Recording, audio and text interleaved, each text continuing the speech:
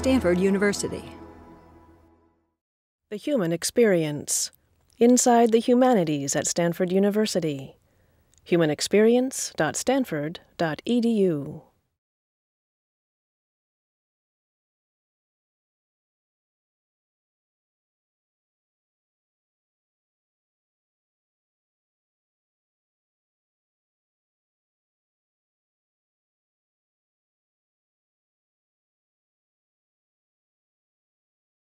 It seems to me that we human beings spend an inordinate amount of our time interacting with non-existent entities. So, your favorite characters on The Wire or James Bond or whoever it happens to be.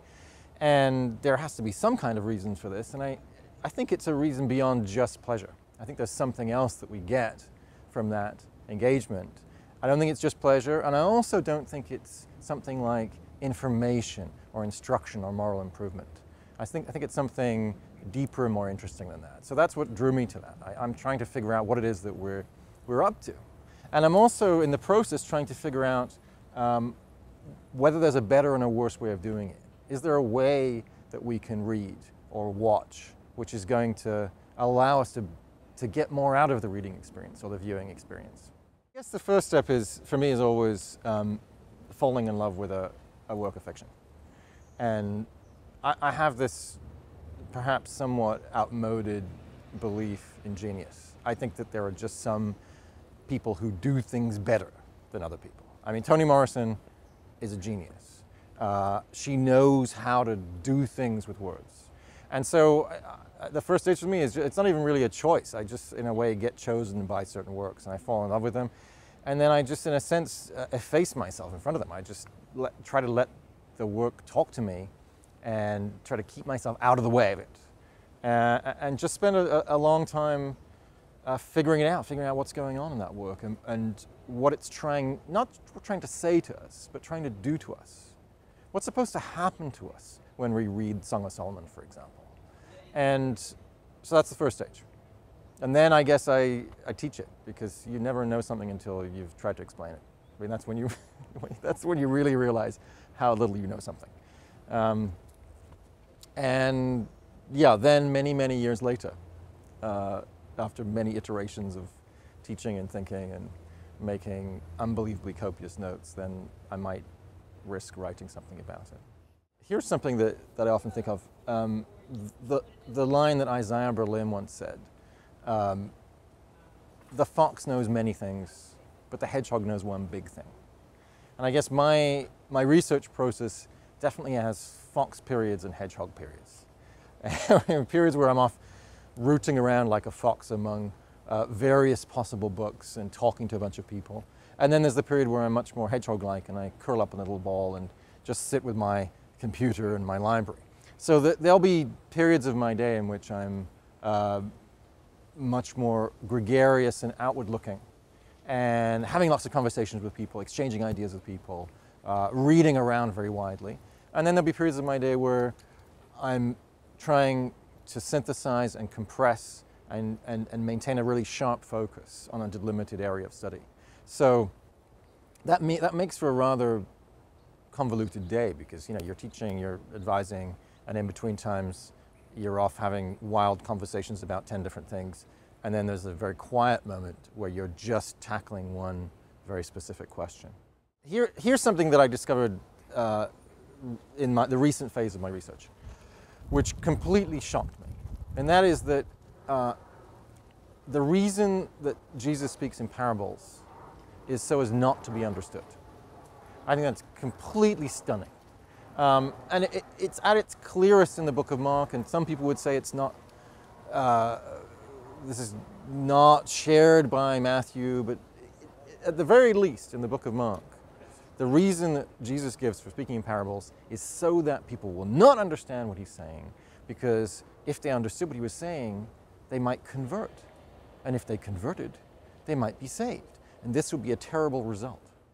There are people who just aren't equipped to do the things that are necessary to achieve salvation, and they need to be prevented from attaining a kind of a cheap conversion that won't be reliable. And the other thing is that, yes, for the people who who are capable of attaining salvation, the parables are designed to make them better at what they do, which is to say, better at handling parabolic language, which is to say, better at seeing the world from God's point of view. So the parables are, I mean, just this extraordinary device, first for separating people out into the deserving and undeserving, and second for getting the deserving up to the maximum level of spiritual achievement. So that's already a wonderful thing to know. But it has the added bonus for me of making me think very hard about what the function of using these little miniature fictions is in the context of a religious discourse. So here's a religion in the process of being created. And here's its founder, and again, extraordinary genius. I mean, whatever one thinks about his divine status, choosing a fictional form in which to do most of his preaching, and realizing that using a fictional form makes things more complicated, not simpler. And that's the whole point. That's pretty striking. For a few years now, I've been teaching The Usual Suspects, the film from 1995. First of all, the main character is the devil. Secondly, he wins. Good does not triumph in this movie. Evil triumphs in this movie. And we are delighted. We could not possibly be happier. So, although I was teaching this film for other reasons, it served a certain function in the course, I started asking myself the question, why are we so happy? Why does this film fill us with such extraordinary pleasure, even though this horrible person, who is essentially equated with the devil, gets away with everything that he's done, and goes on to do even more horrible things, no doubt, in the future? And it struck me the only reason, the only way we could explain this, is that the devil is enchanting. We think of the devil as filling the world with dread and horror, and that our psychic life would be much better off if there were no devil. I mean, obviously many people don't believe in the devil, but I think those who do would really rather live in a world in which there wasn't one. But I think we prefer to live in a world in which there's a devil, or at least his secular counterpart, which is the master criminal. We love believing in these almost superhuman, malevolent entities. I won't name names, but we know who they are, right?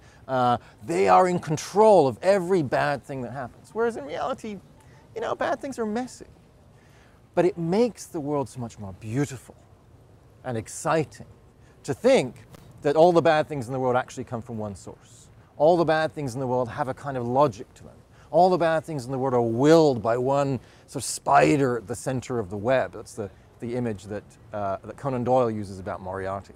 So ultimately, and I think this came as a big surprise to me, the devil is one of the most enchanting figures that we have at our disposal. Mostly, I just fall in love with things. I'm just gripped by something. I guess I'm always on the lookout for new fictions that I haven't read, films that I haven't seen, and every now and again, one of them just grips me. And I fall in love with it, and I develop this powerful trust for the person or people who produced this work. I think, you know, these people know what they're doing. I'm in good hands here. If I read Toni Morrison's Song of Solomon, I just feel it. I know this woman is a master at what she does. And I don't know what she's doing, but she does. And my job is just to find that out. So essentially, the way I get inspired is just to come across things that grip me. And they will just take me wherever they lead. And I'm just their, ultimately I'm just their slave. I'm just their passive servant, in a sense. For more, please visit us at stanford.edu.